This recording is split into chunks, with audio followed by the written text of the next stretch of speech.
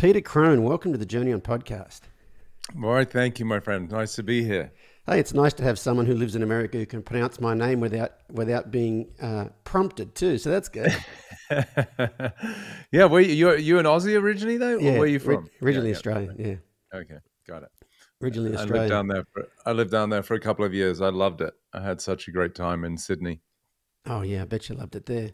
So Yeah, I'm so excited to have you on the podcast, Peter, because with what I do separate from the podcast, which is horse stuff, the biggest thing I'm trying to do with people is get them to have a perspective change. And you are for me, you're like the champion of perspective changes. I follow a lot of people like on social media and stuff that are in the, transformational space or whatever. But I've hmm never heard anybody who can be so succinct like you are. You will say one sentence and I'll have to stop and stare at the wall for a while. And it's funny how many people I meet that have never heard of Peter Crone. And I'm like, you've never heard of Peter Crone. So one of the right. reasons having you on here is I want to pick your brain about some things, but I also want to share you with my audience because I just feel like everybody needs to get their dose of Peter Crone. Well, I appreciate the very generous words, and it's yes, for whatever reason, I sort of have that ability to laser in on whatever is holding someone back and sort of help them see an entirely new world. So I'm excited to be here, and I love reaching new audiences and different demographics because I feel as human beings, we all have fundamentally the same constraints at the subconscious level that are holding us back from living a life of our dreams and fulfilling on our potential. So I've yet to meet anyone who wouldn't want to access more of that. So I'm happy to be here. Even my wife's happy to have you here. So she was at Dave Asprey's biohacking conference in Dallas here a couple of months back. And Yep. she was at your Thursday session. And she said that I think she went to your Saturday session and you said, was anybody here on Thursday? Because if you were, you can go home now. I not only talk in front of crowds of people, a lot of times I'm talking like at a horse expo in front of crowds of people while working with an anxious horse. Yes. And every once in a while, the magic happens to where like that was the perfect session. Had a beginning, a hmm middle, and end. It all came out right, and it sounds like your Thursday session at Dave Asprey's thing was that session. Yeah, they were both really powerful. It was, I think, because Thursday was sold out and the people were upset that they couldn't get into the room. And so I actually spoke again on Saturday, and they ended up being incredibly moving, both for me and the attendees. And there's something about doing live events that really, I think for you, you can probably attest to this, but I know for myself, it pulls a different layer out of me. Like I as much as I love to go deep and help people really heal some oftentimes very, very old suffering that they've been carrying around for a long time, which is incredibly liberating.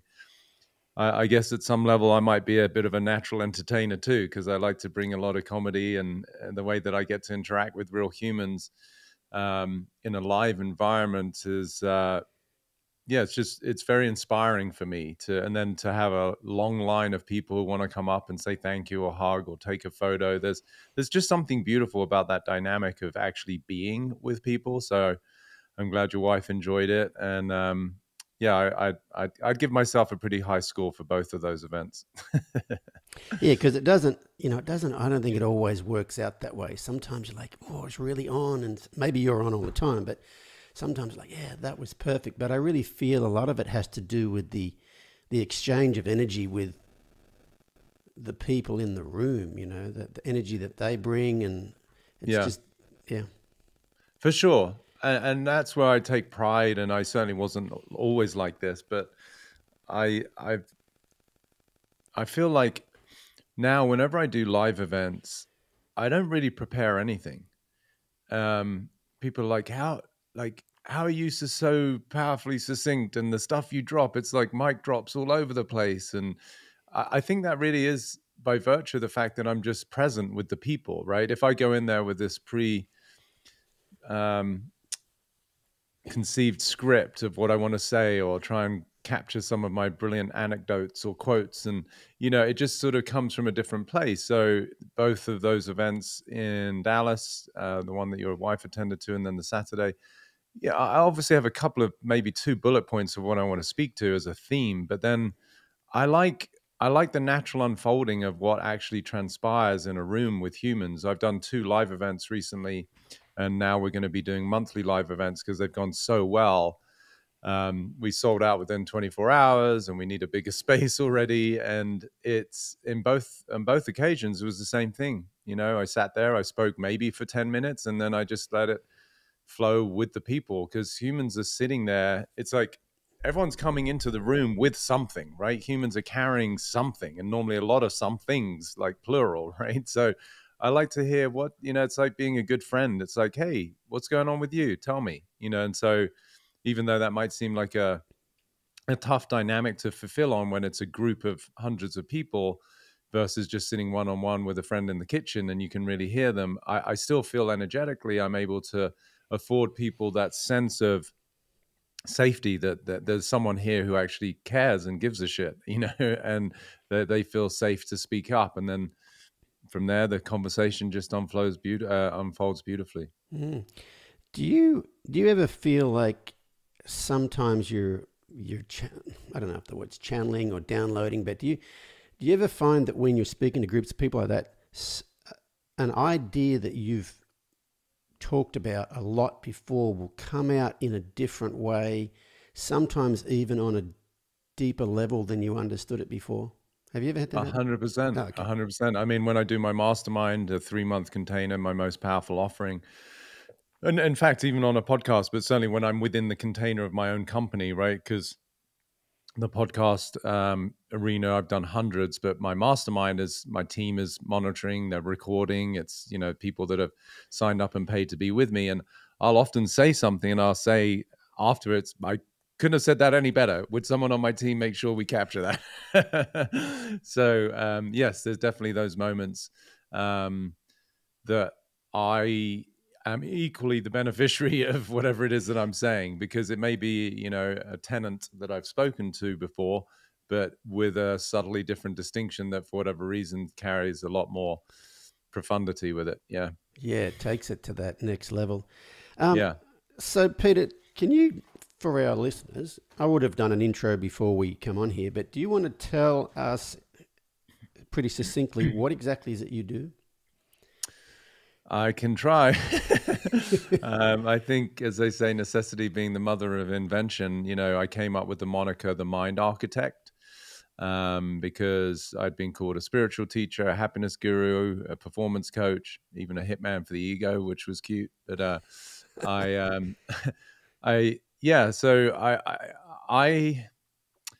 I'll tell you what, I'll give you the vision statement for my company, and that will sort of be the catch-all. I say, I'm here to inspire the realization of a new type of human being.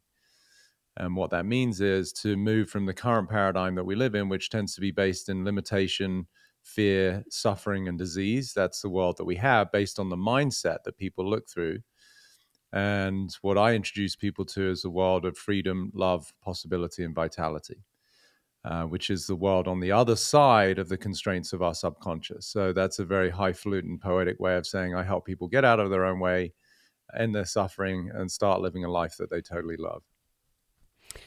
Well, you're in the right place, because a lot of times I'll tell people that this podcast is about, chatting with very interesting people like yourself and figuring out how they rose above the cultural and societal conditioning that we all get. And you've risen a long, I feel like a long way. Like you have like I said before, an outlook that's very, very succinct, and I kind of want to dig into where it all comes from. But do you want to share with people a bit of your story first? Because you have quite, you've had a traumatic childhood, you've had some terrible things happen, and that's got to be part of how you ended up where you ended up. But do you want to give us the cliff notes on at least up till coming to America and being in America? Then I want to take it from there. But you can tell Sure, this part of the story. absolutely. No, I appreciate the invitation to share.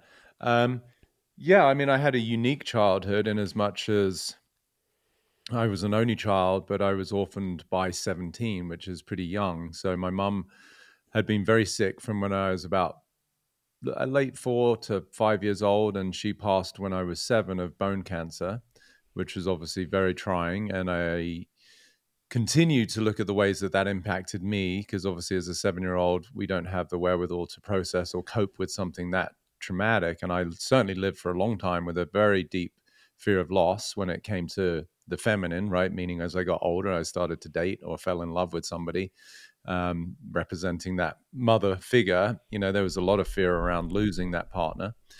And then I think more traumatically, because then it was just me and my dad, 10 years later when I was 17, my dad worked on the ferries that go between England and Belgium and England and France. And there was a major shipping disaster where the boat that he worked on, he was the senior chief engineer, it capsized actually within the harbor, and close to a couple of hundred people died. And it was, you know, all over the news for days as they're trying to recover and retrieve bodies from the boat. And sadly, he was one that didn't make it. So, you know, that I think it obviously compounded the fear of loss. It also compounded the fear of being alone. But to have my dad, who was my everything, and vice versa, because I was his only son, and obviously he had lost his wife, who he loved. You know, for him to just, as he did, say, I love you and go to work and I'll see you tomorrow, and never came back ever.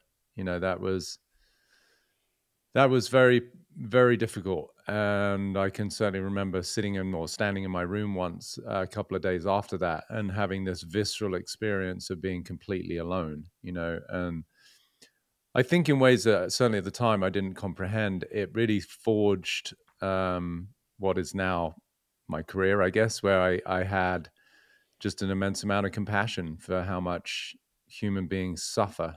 And oftentimes they're in a relationship, they're married, they have kids, their parents might still be alive, but by virtue of the design of the ego, which is this separate entity, you know, I had the visceral experience of being alone, but the ego feels alone. So it's almost like I went to the depths of despair of a loneliness that most people feel even when they're surrounded by family. And so it just allows me to understand that even if a wife or a husband are married, but they don't feel seen, they don't feel heard, they don't feel held as an extension of whatever their subconscious constraints and limitations are of their ego, that they're not loved, they're not good enough, they're not wanted, you know. So yeah, that was my introduction to this particular life cycle that I'm in. Was a bit of a blow, but I still feel ultimately like the luckiest man alive for the gift that I have to be able to help people end suffering, oftentimes literally save their life. I had a post on my Instagram recently. It's just gone bananas. It's got over 3 million views, which for me is a big deal. And the comments, it's about suicidal ideation and helping people to reframe, as you said, my ability to shift perspective about when people want to die. It's not that they want to die. It's just a part of them that is asking to die that's been suffocating them. And to see people's comments, it's really moving. I mean, some people have literally said this, watching this video just literally saved my life, you know? So I do feel fortunate that I get to do that. And also that I even, however short-lived my time was with my parents, obviously my mum very short, but with my dad, I couldn't have asked for a better dad. He adored me. So I often say that I might have only had my father for 17 years, but I got to experience truly what love is. And I know friends of mine whose father they might have had for 70 years and they've never really felt that. So yeah, we all have our cross to bear, and it's always appropriate for whatever karma we're here to transcend. So that's my story. It doesn't make me any special than any more special than anyone else, but I think it does allow me to have an immense amount of compassion for humans and how hard life can be sometimes. But don't you feel even that sharing that perspective helps a lot of people to where if you think about you know, if you think about from the perspective of you chose this life and all the traumas were here to help you become who you're supposed to be. They're not bad things that happen. That, you know, I think that's a perspective change that, you know, I spent a long time not being aware of. And so, I think just in the telling of that story and the way you phrased it at the end there, could be a big learning curve for some listeners.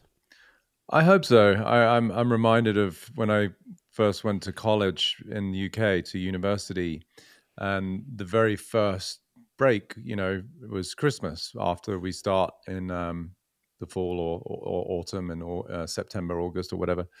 And I, like anyone, go to university, didn't know anyone and make friends. And so by the time it came for the holidays, one of my friends said to me, he said, "Oh, are you going home for the holidays?" I said, um, "No, I'm going to probably go skiing." And he's like, "Well, you don't spend your time with your family." And I said, "I don't have family." And I'll never forget his face. It just was like aghast at like, "Well, what do you mean you don't have family?" I said, "Well, I was an only child and my parents passed."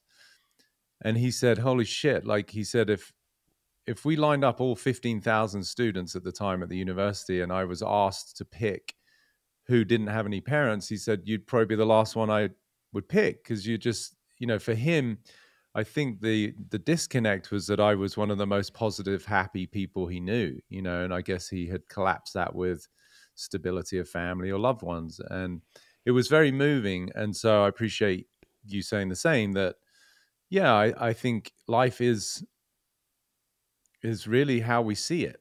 It's like Milton, an English playwright. He said, the mind is a place within itself and can make heaven of hell or hell of heaven, right? So wherever you go, there you are, and you're going to see the way you want to see. And oftentimes it's not even the way you want to, it's just the conditioning of how your brain has been wired to survive. And so I'm not by any stretch of the imagination saying I've always been this free or had this ability to so graciously go through life, even with my own ups and downs today. But I just do feel that being human is a gift, being human is an opportunity. And no matter how short lived some of our experiences are with people, especially those that we love or that extend love to us, that's something to be grateful for. And so that's where I feel so many people are, sadly, unbeknownst to themselves, victims of life. They think everything is happening to them. And one of my more popular quotes that gets pumped around social media is, I say, life will present you with people and circumstances to reveal where you're not free, right? And so when you look at it through that lens, it's like, oh, this is this sort of three-dimensional training ground where the universe is set up exactly, the events curated for my own liberation. And so that's where I feel very blessed that, albeit some of those lessons that life has given me have been a pain in the ass, they're nonetheless what has allowed me to discover true freedom, which I assert is why we're here, because that's our inherent nature. So that's the way I look at it. That quote, when you said that again, that's the first quote that's when I first discovered you. I don't know how many years ago now. I don't know how many years you've been doing the rounds in social media, but I saw that quote: life will present you with people and circumstances to reveal where you are not free. Yeah. And I was like, well, I remember I maybe took a screenshot of it or something, texted it to a friend of mine and said, listen to this shit. Yeah, it's a big one. Yeah. So, Yeah. how, your friend wouldn't have picked you out of 15,000 people to be the orphaned kid. What do you think it was that allowed you to have that perspective even way back then? I mean, this is your first year in uni, so what are you, 18? 19. Yeah, I had to skip a year. They rejected me 3 times. So that was another story in of itself of my own tenacity and commitment that I managed to eventually convince them to let me in. And it was a beautiful story. If I can toot my horn for a second, I got rejected 3 times in the first year, once in the second year, until I just actually called the uni and spoke to someone in the department, pleaded my case. My dad had died, didn't get the grades I was expected. And 3 years later, when I graduated, I got the most um, revered prize that they give to any student. It was it's called the Sir Robert Martin Prize for the student of all round, the most outstanding student of all round achievement. So it was, just not academics, but contribution to the university. And so that was for me a very, yeah, just a beautiful moment of pride, that despite all the adversity, I could have easily acquiesced. There were other universities that wanted me. I could have given in and, rationalized why I didn't get accepted, because my dad died during my A levels in my final year at high school, and I didn't get the grades that I was supposed to go to Oxford or Cambridge or whatever. And so anyway, that I just want to throw that in there, because that was a very nice moment for me to. I honestly don't know what possessed me as an 18, 19-year-old to pick up a phone, which back then was on the wall, and you had to, do the rotary, sort of giving away my age. But yeah, that was.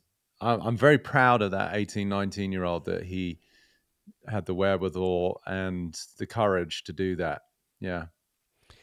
So is that like nature versus nurture sort of thing? Like, like I said, your friend from outward perspective, you're the happiest guy on campus sort of thing. You would not be the one of the 15,000 to have been orphaned a few years ago. Yeah. Do you think that's how you were wired, or were you doing a lot of introspective, deep stuff back then?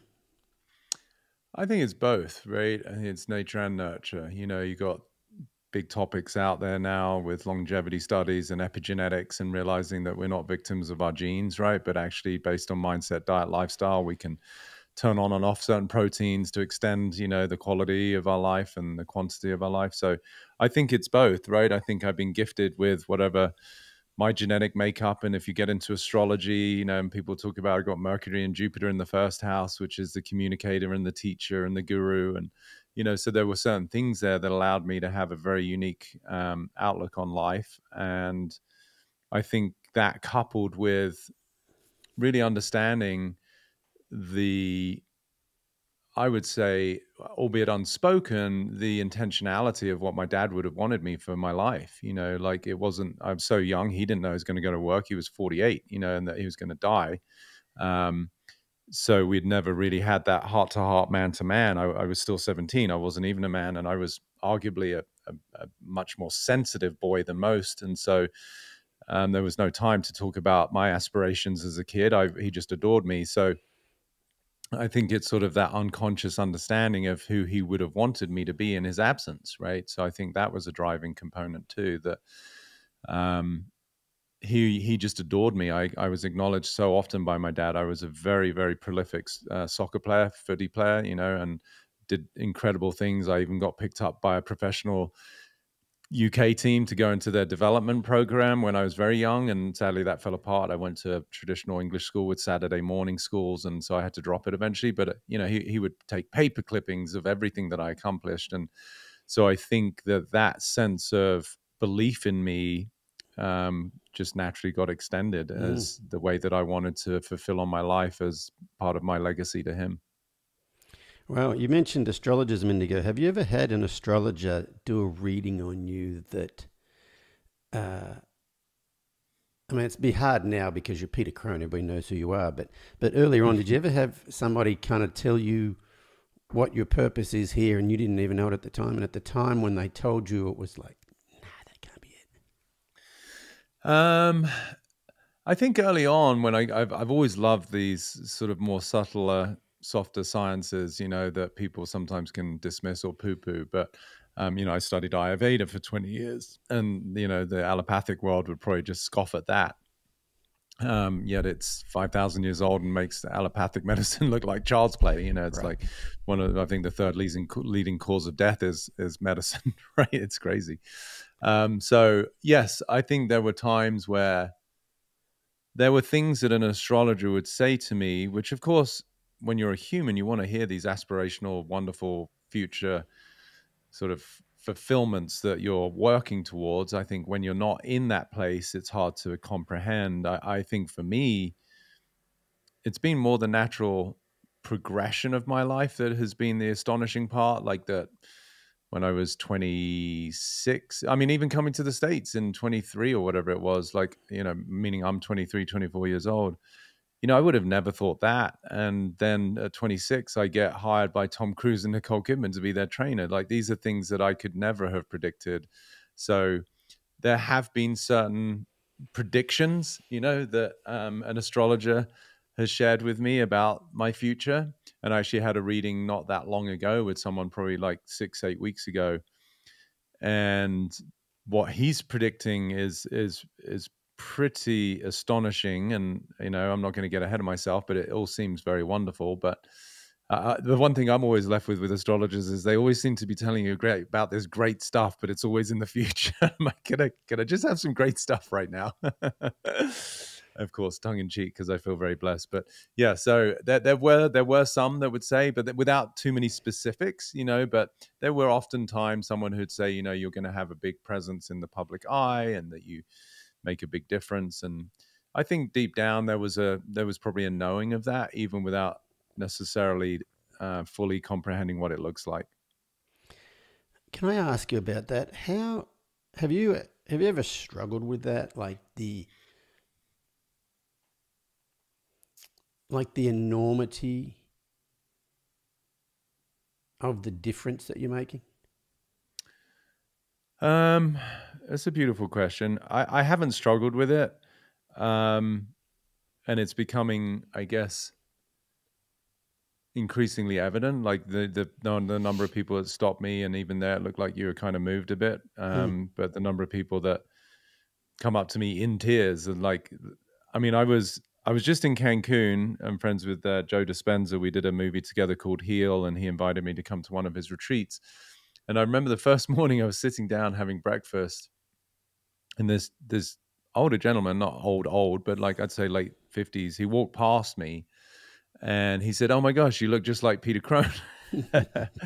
I said, "I get that a lot." And I said, "That's because I am." And he just burst into tears. This is an old man, like, and not an old man, but I mean, a man, right? Like, he's not a child.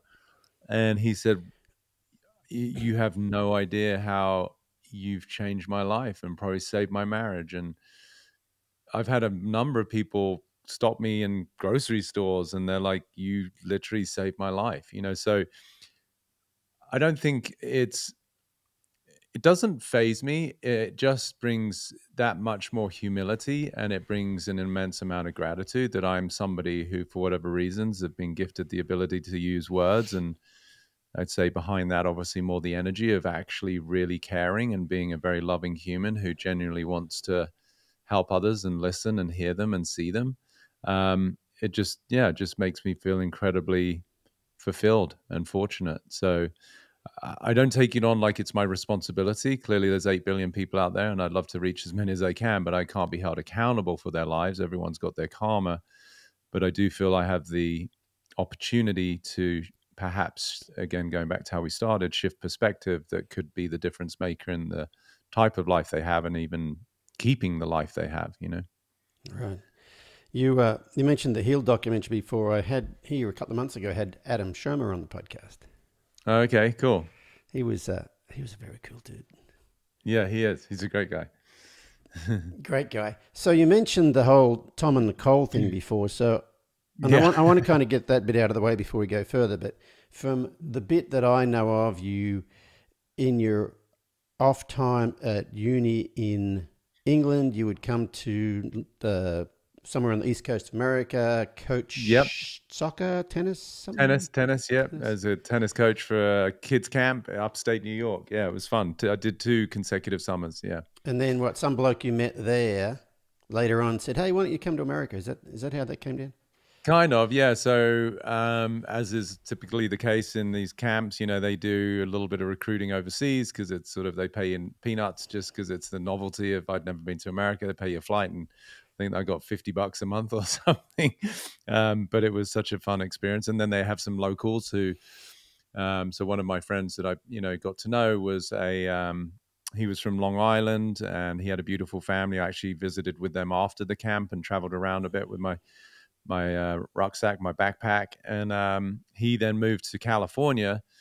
He always had the dreams of becoming a film producer, getting involved in the whole world of Hollywood and Hollywood or whatever. And so I went to back to the UK. I was finishing my master's at the time, and then I had actually scheduled to travel around the world with a good friend of mine, and we were going to go to multiple countries and do the whole thing. And he was the world's greatest procrastinator. So I'd finished my thesis and he was nowhere near. So I said, "Look, while you twiddle your thumbs or whatever you're doing over there. I'm going to go and visit this friend of mine in California. And so that's what brought me to the West Coast, and kind of never left. I mean, I did leave California, but I stayed there for a long time. We made a terrible low budget movie together. Me, his roommate from university or college that he went to. So the three of us were these three aspiring entrepreneurial 24-year-olds who didn't know what the hell they were doing, but we made a full-length feature, which was a great experience. Didn't financially work out, but it definitely taught us a lot about working with a big team and the very corrupt industry of making movies. What was it? A documentary? No, it was a full-length feature. Oh, really? Yeah, it's terrible. Isn't it funny, like where you've ended up? If you think about it, part of it was because you said, I talk to people a lot about saying yes to opportunities, and you said yes to the opportunity to go to the East Coast of America to work for peanuts in a summer camp. And it's because the guy you met there, and he had this dream of going to Hollywood, and you get there, and then you end up working were you a personal trainer in a gym? Is that what it was? That's how you met with Nicole? So no, it's beautiful. And I often reflect on that, and I'm glad that you do, and you brought it up. It's like you sort of see these, I think the movie sliding door moments, right? Like, where you see the two different potential paths that we could have gone down. And of course, there's always more than two. But again, without sounding too philosophical, point out that you couldn't have a different life, right? Like, it's only the assumption or the imagination of a different life. We always have the life we have. So it does seem like, yes, these sort of cookie trail moments of one thing leads to the next. And that's why I go back to saying I feel like I am the luckiest man alive, that life seems to curate these events, not saying they're easy, but that somehow do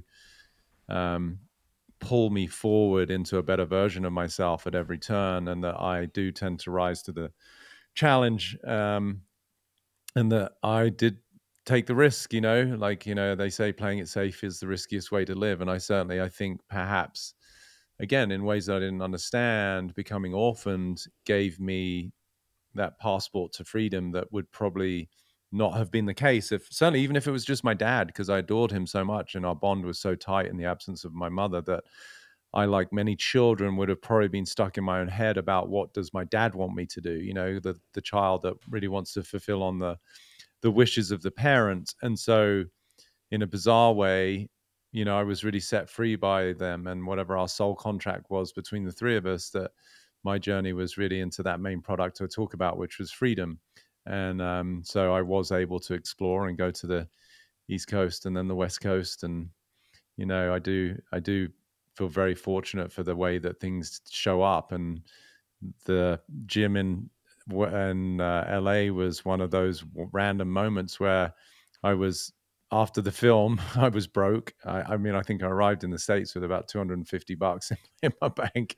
I slept on a carpet. It was a shitty carpet, stained and didn't smell very good, in a rent-controlled apartment, and that was my life. And then after we made the film, I had to get a job. So I worked in a bar on the beach, which was fun, but certainly not necessarily a good career path. So I can remember being in my apartment building, and one of my the other tenants who lived on the floor above, he came up to me one day and he said, what do you have any like interest in maybe being a trainer? He said, you're shredded, you're in great shape. And we talked enough that he knew my background at college was human biology and exercise physiology. I said, yeah, that would be cool. And he said, well, if you get qualified, in a certification, I can hire you, because I'm the manager of all the trainers at this particular gym. So that was, again, one of those fortuitous moments. And so I got the job. And then within 5 months, the general manager of the actual gym came up to me one day and said, I've got 2 new clients for you, which at the time was nothing unusual. I was the hardest worker. I mean, that was the joke amongst all the trainers. I was sleeping at the gym because I would be the first one there and the last to leave. And I actually found my journal from my appointments with clients, and it blew me away. I had 13 clients a day, quite often, like 3 or 4 days a week. That's 13 hours of training, and I had to eat and, use the restroom sometimes between that. So I don't know what possessed me. I didn't even have a car. I was riding a bike, and it wasn't even my bike. I was borrowing someone's push bike to get to the gym. So anyway, this again fortuitous day that GM came up to me and said we got 2 new clients. I was like, okay, sure, because I was just bringing them on all the time. And she said, well, they're very special clients and they're Bob's clients, and everyone knew Bob was Tom Cruise's trainer. So at that point, the penny dropped, and it didn't mean I got the job. They were recruiting or interviewing other people, but sort of intuitively, I felt confident that I'd get it, even though it took 4 interviews before I even got to Tom. But yeah, then that led to the next 5 years of my life, which was really extraordinary experience. So, an interview I've heard, you said you traveled around the world with them while he was doing all the Mission Impossibles. Is that right? Yeah, he did. I mean, he's done tons, but certainly at the beginning of that, and Nicole was doing Moulin Rouge, and yeah, we did a whole bunch of movies. We did Eyes Wide Shut with Stanley Kubrick in London, and yeah, it was great. I bet there's this. Yeah, that's another whole lot of stories. Okay, so Yeah, the thing definitely a I lot. want to know is, okay, you've got a degree in exercise physiology, and what was the other part? Human biology. Human biology. Okay, you got that bit. You're a personal trainer in a gym. Now you're a personal trainer for Tom Cruise and Nicole Kidman. Yeah, Fast forward, you are now the mind architect, and you have, like I said before, you have a perspective like not many people. yeah. Where did that come from? Like, how did you go from the outside to the inside? Yeah, That's my big question, really. that's a beautiful question. I think, like anything, it's accumulative, right? As I said, even going back to my mum passing when I'm 7, to what degree did that contribute to the start of this journey that I couldn't see was being curated for me or was starting to mold me? Um, the big quote unquote obvious event was actually I fell in love with this woman when I was in Australia when we were shooting Moulin Rouge and 2 of the Mission Impossibles, and it was the first time for me, at least, it was what I knew to the best of my ability as a ripe old 29-year-old or whatever, 28-year-old, what love was, right? I mean, subsequently, my understanding of love has become immensely more evolved. But, for me at the time, it was the be all end all, and she was it. And without going into every intricate detail about how we met and what transpired, she eventually came around and, fell in love with me, and she moved with me to LA. And um, we were together for about a year and a half, and then she left. And it was in the leaving that I got to have this, what they call in Buddhism, satori, or awakening moment, right? Where it took a while. She left. Her phrase to me is like, "I've got to go." And I was like, "Why?" She said, "Your love is suffocating." Mm. And I was like, wait, that's sort of oxymoronic. That doesn't sound too bad. Like, there's so much love, but it's suffocating. So I didn't fully understand at the time, but it actually became evident as I did the work. So she left, and I just really struggled. I fell apart, and all of my deep, deep, deep fears of loss came to the surface, which you don't have to be a rocket scientist to recognize that came from mum and dad dying. And I'd never really, um, transcended those or transmuted them. And so she was the, people and circumstance being presented to me to see where I wasn't free. And so she left. I fell apart, called every friend I had under the sun, desperate men doing desperate things, trying to figure out how to get her back and all of that. Um, and then about 7, 8 weeks after that, I can remember my mind just wouldn't shut up. I was just, I got high IQ, EQ. And so there's this constant rumination and iterating on all of the different scenarios of what could be, should be, and what would someone else do, and how do I get it back, and all of that. And there were these, I'd say there were 4 incessant questions. One was, where is she? Will I see her again? Um, is she dating someone else? And will I find love like that again? And they just were incessant, persistent questions that just kept me up at night, sometimes quite literally, where I remember one night waking up and just shouting to my own mind to shut up. It was apparently certifiable back then. But anyway, and then one day in this, famed rent control apartment, I got the answer to all the questions, of where is she? Is she dating someone? Will I see her again? And will I have love like that again? And it was just 3 words. I don't know. And I mean, even as I say it now, like the feeling of relief that cascaded through every cell in my body was like something I've never ever experienced. And in that same moment, I realized that the very nature of life itself is uncertainty. And we've never known. We're under the impression that we have a good idea. And certainly the smarter we get, the better we get at predictions or speculations. But I realized the truth is that life is uncertain. And yet, as a human being, by virtue of the brain's preoccupation with survival, it's always trying to predict and protect to keep us alive. And so that rumination of always trying to figure it out was really just me trying to survive the deep, deep hurt of loss, right? And which was only perpetuating it and sustaining it. And so at that moment, I let go of all of that. And what was so for me insanely powerful is within 15 minutes, she called me on the phone. I haven't spoken to her for like 7 weeks. And now she's crying, which is what I wanted to hear for the first week or two that we were still in touch after she left, saying, I miss you so much. And I just really got entanglement theory in that moment. Oh my God. Like you Yeah, let go of all that, and she calls. there was no more holding. It made space for her to show up. And this is the crazy part. I was in LA at the time. She was in fucking New Zealand. I don't even know how she got there, but she was literally on the other side of the world. She couldn't be further away. And yet the interconnectedness of something and everything, in my releasing of the holding of the desperate trying to get her, there was space and freedom for her to come to me or to show up. So as I shifted, she shifted in ways that she obviously wasn't consciously aware. She was just inspired for whatever reasons to call.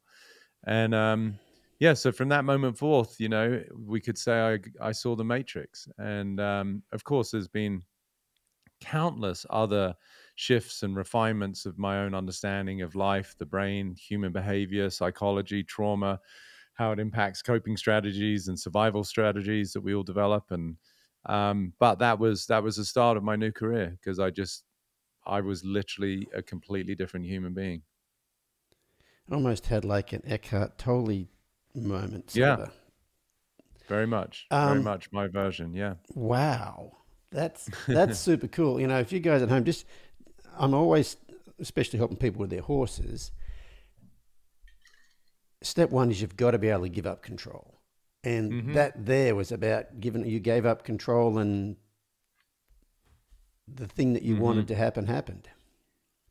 But you didn't give up control so it would happen. And for me, I've learned a lot of lessons through life, not because I knew the answer to the thing. I did a thing, cause and effect, gave up control. The thing you want to happen then happens, and you're like, oh. But it wasn't like you knew the answer. You didn't give up control because you read somewhere, if I give up control, I'll get what I want. Right. No, it's much more profound. And for whatever it's worth, just maybe to shift the needle a little bit for your audience, if you understand the mechanism of trying to control, right? Like, it's not that we're giving up control, we're giving up the us that feels the need to control, right? Control is the behavioral adaptation to really, who are we, the I that we are misidentified with, that thinks it needs to control. And you look beneath the curtain of that, you see that it's fear. Right? Because control is a byproduct of living in fear, fear being the experience of the individual who doesn't understand that they're connected to life and that you're held. Right? So when we're looking through the lens of separation, which is what I spoke to earlier, the idea that this ego, this identity that we're misassociated with, is trying to survive, then yes, you need to control, because you're under the illusion that it's up to me and that I'm this isolated, separate unit that has to try and control the external environment so that my needs are met, all of which is all reinforcing that I'm not part of the whole, my needs aren't naturally met, and that I'm not loved, held, and seen, which is the lie. So as soon as you let go of the lie, then life can reorient itself to the fact that you're now part of it as opposed to separate to it. That's one of those, hang on, Peter, I got to stop and stare at the wall for a minute. That was a great distinction from what I said to what you said. That was about control. Yeah, it's deep, isn't it? Yeah. Yeah, you're a deep dude. Don't fuck around here, my friend. I got a question. You said something a minute ago, because, I've got shit. You said something about, I've got high IQ and high EQ, so of course my mind does blah, blah, blah, blah, blah. Yeah. Yeah. I have a high IQ. Yeah. Are those related, like the high IQ and the rumination? Are those two connected? Completely. Oh, really? Yeah. I mean, I love quotes, as you know. So with people with high IQs, which tends to be all of my C-suite executives and business owners and even some of my athletes, but I say being smart doesn't make you happier. It just makes your reasons why you're not way more convincing.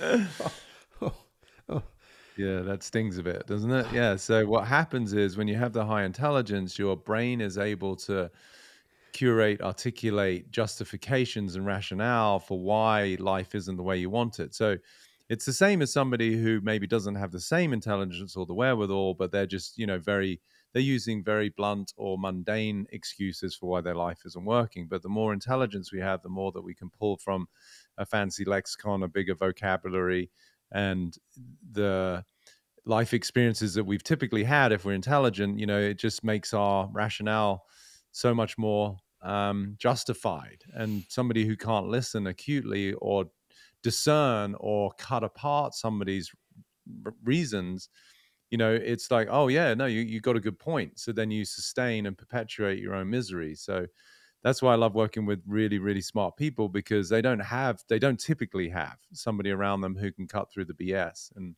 realize that it's just their mind's way. Very slippery, right? The ego will do whatever it can to be right. Again, one of my quotes, I say, being right is the poor man's version of self-worth. So the ego is always trying to find evidence for its own existence, because fundamentally it's fictitious. So you have to find, the reasons as to why you can be right, that you're not good enough, or that your life sucks, or that no one loves you. It's like, see, here's what do they say in the courtroom? Here's Exhibit A for why I'm a piece of shit. It's like, okay, congratulations, you got to be right about something that's fundamentally a lie, because your mom or dad said something when you were 6 and you still believe it. I'm glad you said that last bit there. I think a lot of people, and I was this way for a long time, that, you talk quite a bit about the subconscious, that I had this subconscious loop that flew below the radar, that I was a piece of shit. Yeah. Yeah. Yeah. That's a tough one to live in. That's a tough world. Obviously, it moved you right there, just even declaring it.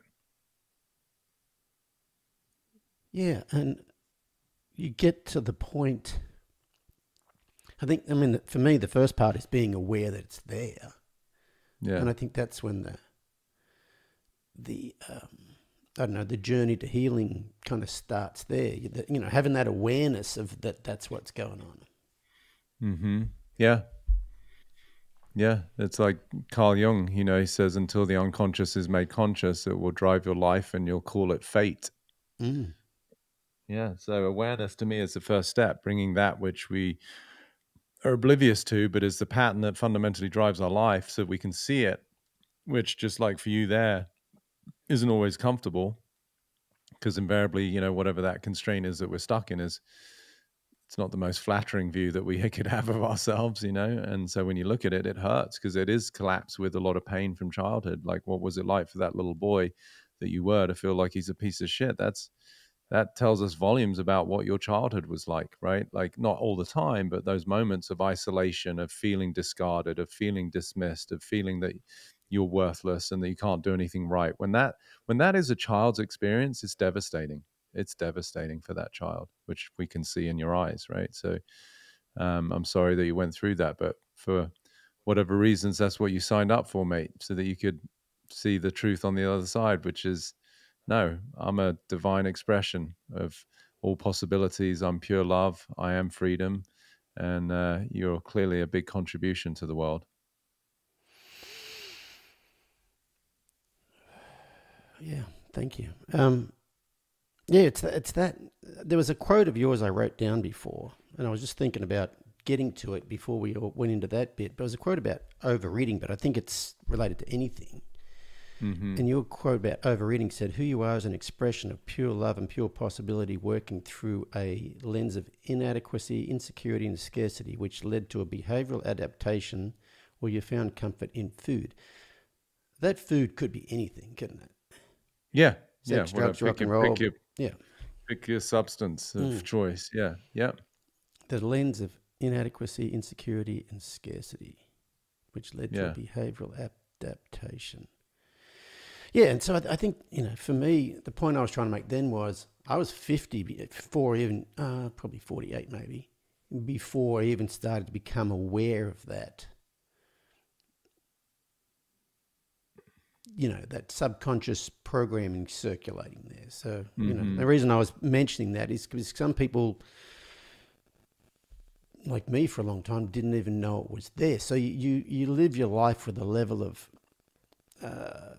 unease or whatever, but it's not Yeah. it's not terrible. But there's this thing below the surface, and then when it comes to the surface, then I think that's when the hard work begins.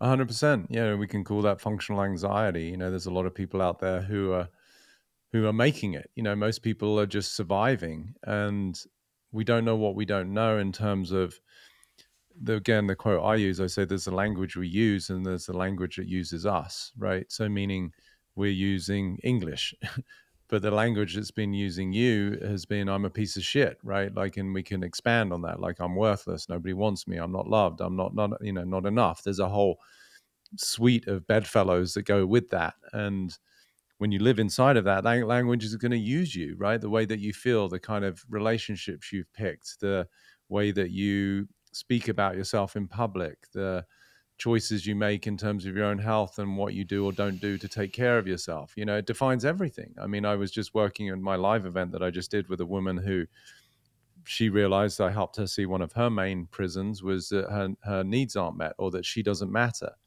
And so she was sadly sexually abused when she was a gymnast and young. And now she's a stunt woman who's in constant pain, but she'll always say, no, it's okay. I'm fine. We can do one more take.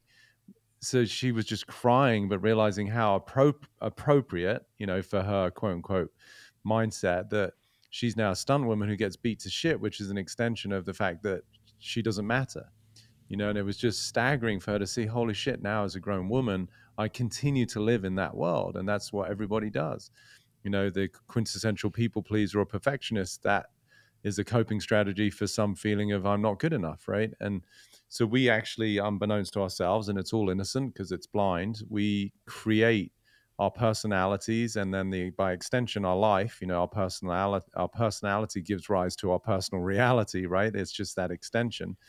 And when you see that, it's huge. It's huge to see, holy shit, like I've done this for 30, 40, 50 years based on a lie that got created at a very trying time when I was a kid through no fault of anybody. It's not, it doesn't help to point fingers at parents. That's the blame game. I'm still a victim.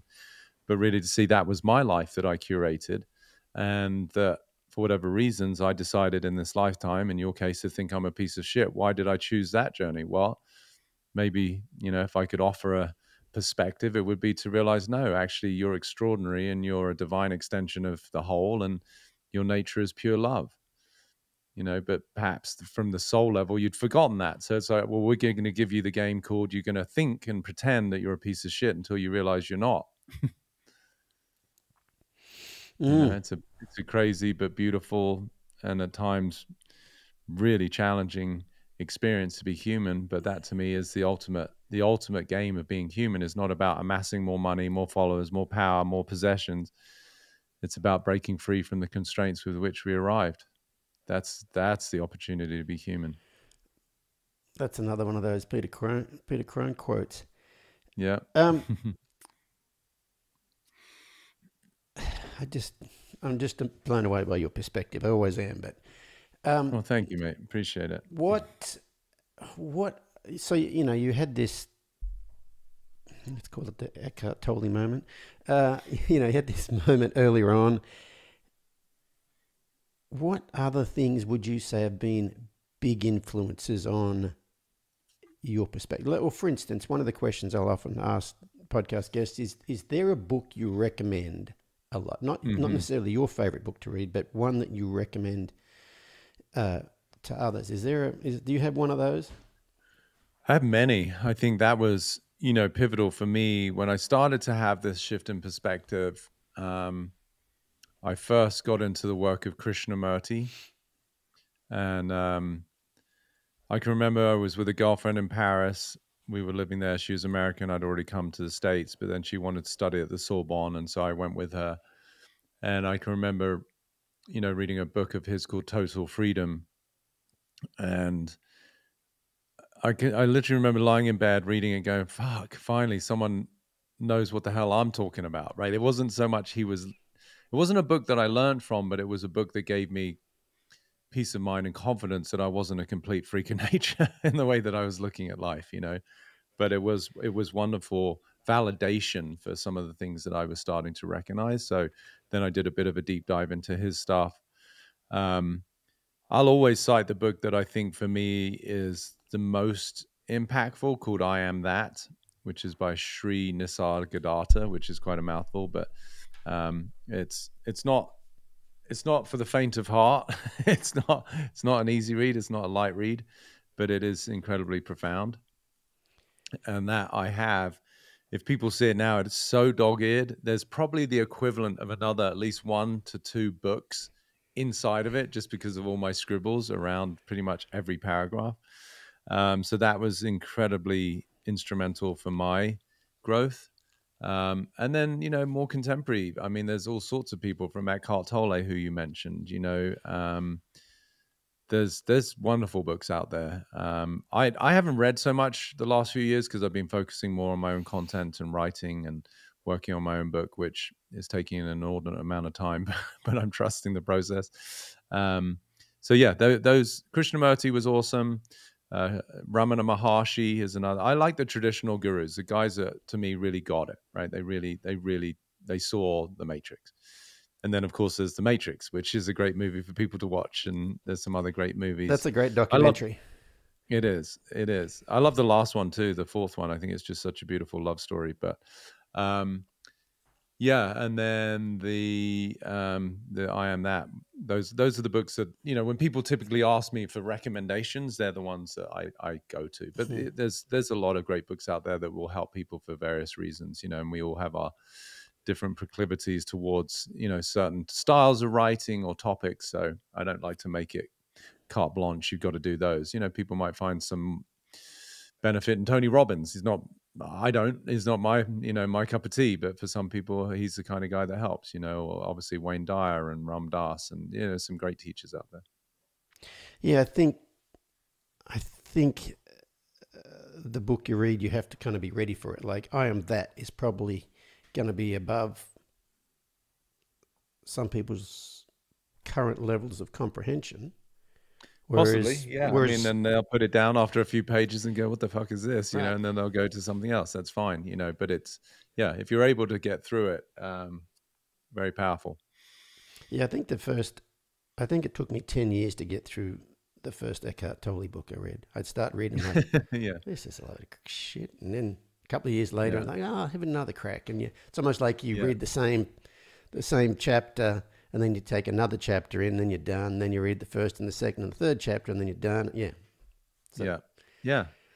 And that's part of our own evolution, right? Because, you would have been a different person the second time you read it, the third time, like the old quote that there's no man that steps in the same river twice, because he's not the same man and it's not the same river, We, after our first year at the podcast, having amazing podcast guests on here, my wife said, how cool would it be to get all these people together in one room?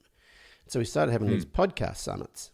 And so we've had, we've had 2 in America. We've one in Australia, and we just come back from the UK. We had one in a theatre in Birmingham. Get this. So you would be aware of all of the riots in England lately. That are going on. Okay. Yeah. So we're in Birmingham, and I see on the news there's riots all over. Right. This is recently you were in Birmingham. I was in Birmingham during the riots. Oh, wow. And I think it was, it's a 3-day event. And I think the Saturday morning, the riots had been going on the Friday. And when I started the summit off on the Saturday morning, I said, what's really interesting is we're in Birmingham. Now, if you said there's like right-wing working class riots in England, which city would they be in? They'd be in Birmingham. They weren't in Birmingham. That's the only place they weren't. And it wasn't Wow. until Monday, after the summit was over and we left, that Birmingham had their riot. Wow. But anyway, That's crazy. sorry, long story. One of the guests who was there, she was a marine animal trainer from the coast of California up in Santa Cruz. Uh-huh. But she's always had this real interest in Buddhism, and she's actually closed down her animal sanctuary and moved to England, where she's trying to become ordained as a Buddhist nun. Mm. And on stage at one point in time, while I was talking to her, she turned to me and she said, she leant forward and she said, "You will not survive this conversation." Okay. All right. Meaning, just like you were saying right there, you are changing as this conversation is going on. You are not going to be the same. I forget what the quote was that you said, but when you said that, so her name's Jennifer Zelligs, but she said, "You will not survive this conversation." And I was like, Yeah, that's a powerful quote. Yeah. yeah. Yeah. Yeah, I often speak to the same thing. As I said, that one post that I put up recently about suicidal ideation. I'm speaking about it's not that you don't want to die. It's the part of you that's suffocating the narrative, that's suffocating the life you are that wants to die. Right? That misidentification with something that's inadequate or insecure about you right now. That's asking to die. So that's you're not going to survive this conversation. It's great. I know I'm not surviving this one. So, Peter, tell us about what are you offering people these days? Like you've mentioned a couple of times, you have a masterclass and you have something else. Let's Yeah. talk about those because I'm interested. Yeah. So my biggest offerings, I say there's two to keep it simple. The mastermind is a 3-month container where we meet every 2 weeks with me, and we do theory in the morning and then we do coaching in the afternoon. So you get all of the philosophy mechanics of my work and how we as human beings have basically created ourselves to be prisoners of our own narratives. And then in the afternoon, we see people break out of that, which is so inspiring. And then even between the 2 weeks, I have 3 mentors that work beneath me, and they take people through integrating the work. So there's more support. There's a community component where you can be part of a feed where we talk to each other and share breakthroughs, and there's worksheets. And so that's my biggest offering. And that's online. And then that's online, so people can be anywhere from all around the world. We've had, I think, in one mastermind we had 28 countries represented, which was amazing. People getting up at 2, 3 in the morning from Asia or Australia because they wanted to be part. It's all recorded, so you don't have to do that. Yeah. You can watch it whenever you like. But yeah, I love that. So we're about to start one the end of August. So my guess is by the time this comes out, people will miss that because it's coming up on Saturday. Well, this drops on Friday, so. Oh, this Friday? unless you don't want it to. No, I'd love to. Yeah. I mean, maybe that will get some. Yeah, well, okay. If people are interested, we tend to leave the gates open a little bit. People might miss the first one live, but they'll still be able to access the recording. So if people want to jump in on that, that would be great. Actually, we might be able to drop this Thursday. Then they've got time to organize themselves for that. Yeah. Oh, that would be wonderful. I'd really appreciate that. Yeah, because it's so moving. If people just go to the page on my website, petercrone.com / or they just can click the mastermind link. But if you just watch some of the testimonials, I mean, talk about saving people's lives, changing people's lives. I think eventually this will become known as that rite of passage for a human being from suffering to freedom. It's like, you just do the mastermind because that's what's going to change people's lives. So that's, but it's a more expensive program because it's 3 months. And then I also wanted to make my work available for anybody. So I have my platform called Freedom, which is a membership subscription monthly, and it's just $29 a month. So, and it's got 80 hours of my workshops from anxiety, depression, health, relationships. It's got my flagship program, Free Your Mind. I do a monthly Q&A for the community. There's, I think, a wisdom library of over 100 little clips from 2 to 3 minutes to inspire people. There's a community component where you get to meet people. It's really beautiful. So they're the 2 main offerings. Yeah. Yeah, I think things like this, a big part of it is the community that gathers because, we found it with our podcast summits and stuff is that these people are in a room full of people who are like, you view the world the way I view the world. You've been through the things I've been through. You've made it this far. It's that attunement thing. I get where you're coming from. I get the way you see the world. Yeah, absolutely. I think it's so underrated, even though people throw that word around a lot, community. But, as human beings, one of our primal needs is to belong, right? Like we know tribally, if we weren't part of a gang, we're not going to survive. And so it's still deeply wired into our DNA. So that's why I feel so blessed to be able to create these communities where people feel very safe, they feel very seen, they feel very heard, and they feel fundamentally inspired to access parts of them that they perhaps didn't even know were there laying dormant, so that they can live an extraordinary life of freedom, love, and possibility. Those are the three main pillars of what I offer in this work. And you mentioned a book earlier. How long have you been writing this book? Have you written a book before?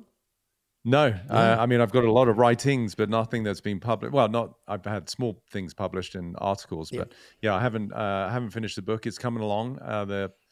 Currently, we just went through my schedule for 2025 and 26, and the idea is to release the book around June of next year. So that will be really fun. Does it have a working I'm title? looking forward to it. I've got a couple that I'm playing with, so I haven't completely decided it yet. And how's that been for you? Because I wrote a book last year, and I never planned to write a book, so it's not. It's like pulling teeth.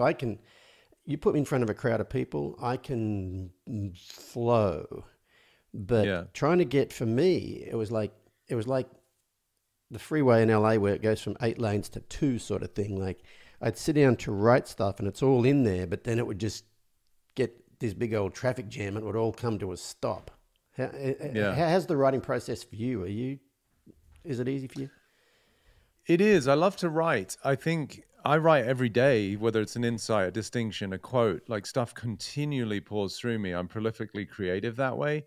I think my challenge and hence opportunity is to kind of put it together in this curated form of a book, right? Like I've got writings all over the place, notes, emails, messages, post-it notes, like there's so much stuff that I have. It's just, putting it together in a way that's coherent in a book, which is, it's come along because the structure of my book is actually really nice. And I like there to be this formulaic approach. Like I kind of get a little bit nauseous if I pick up a book and I just flick the pages and it's just copy. It's overwhelming, So my book is going to have a lot more spaciousness about it, the feeling of it, because it'll have one of my quotes on one page alone, and then I'll expand on it on the next few pages. And so it gives this sort of breathability, I think. So I've got these 10 primal prisons I talk about. So there's 10 chapters that cover each of them. And so I think for people, it will be it'd be soothing because it's not just jumping around. Oh, you got worthlessness. Oh, and then you got feeling of not being enough. It's sort of, as I said, very formulaic. There's almost an equation to liberation. So it makes it something easy for people to track. So that part is easier now because I've got the structure in place. And so I'm just sort of filling in the gaps. So it's more than anything, the challenge is, and that's my thing, is to dedicate the time to do it, when I've got so many other things that are pulling at me, which are wonderful opportunities, that like being on a podcast with you and, going to speak. I've got a dinner on longevity tonight. I've got another podcast after this, so it's me being more disciplined in the fact that I put aside time that is dedicated to the writing, which is also something that I'm doing now. So it's becoming much more efficient and productive. Yeah. You just mentioned the word discipline. Mm-hmm. I struggle with that. Do you have a succinct bit of advice for someone who struggles with discipline? Yeah. The time you most need discipline is when you don't have it. Shit. Can you at least give me something I can argue with, Nope. No. Yeah. So the fact that you struggle with discipline is why you need like everyone's disciplined when they're disciplined, right? The very nature of what discipline is, I think there's some quote about, can you stay committed to something long after you were so inspired to be committed to something, right? So it's, I think it's, we all struggle with that, right? We can all embrace, our humanity and be humble about the fact that we're easily distracted as beings. And there's obviously a million things that are calling our attention every day, phones and messages and God knows what, and families and spouses and kids and work and, politics, and to really, I think to really be able to tap into our true commitments, our true intentions, we have to be very clear with our scheduling. To me, the most powerful productivity tool is your calendar, not a to-do list. Right. So, for example, you were here, I was here on time, as we discussed, because it was in my schedule. It was in my calendar. But if it's not in your calendar, the chances are it's not going to happen. Like, how many people miss a flight? Of course, some people, but you're talking like 0.0001% of, most people make their flight. Why? Because it's a scheduled event. It's, the day, the time, and you know where to be. So if somebody struggles with productivity, the first thing I'd ask them to look at is, what are you scheduling that you're doing, and what are you scheduling, and what are you not scheduling that you're not doing? And I can promise you they'll be correlated, right? Like, so if you say, I want to be in shape, but you don't have scheduled whatever that is to you, go to the gym, go for a walk, go for a hike, pay a trainer, whatever. If it's not in the schedule, it's not going to happen. So discipline, scheduling, accomplishing, they all belong in the schedule to me. They're all synonymous with being somebody who actually has stuff in your calendar. And then, of course, even that, you can cancel things, you can move things, you can kick them down the road. So then then we start to get into the subtleties of actually being somebody whose words mean something, honoring your language, having integrity, being responsible. These are bigger issues. And then when you've got this big backdrop of, I'm not good enough, or I'm a piece of shit, or, when people have that as the way they see themselves, well, now it's, you've got double the weight to overcome, right? It's the feeling of inadequacy that isn't inspiring me to see that I'm a powerful human being and that I'm going to create whatever I declare I'm going to create. Because, the subtext of who I am for myself is I'm not enough and no one gives a shit about me. Like, well, why would that person want to have an extraordinary, productive life? So, there's cleaning up on all levels. But for the top level strategy, put it in your schedule and then stick to it because you said you would.